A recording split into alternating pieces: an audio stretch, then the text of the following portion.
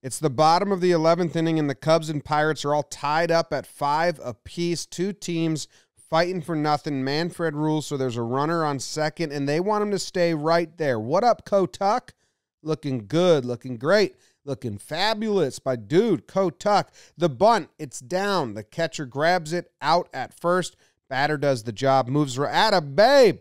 Moves the runner over. Great job. Then they're going to intentionally walk the next guy to put the double play in order, and up steps Ian Happ, host of The Compound, Jomboy Media stud, and he looks in the distance and sees the flag just blowing in the breeze. He says, I know what I need to do here.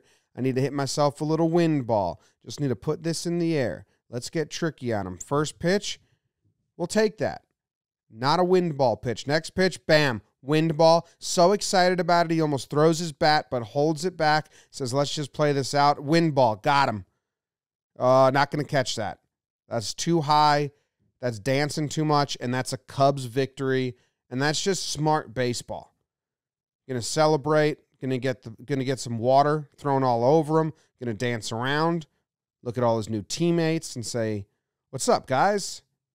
This is what winning feels like. This is what using your advantage feels like. And they're flying the W in the breeze.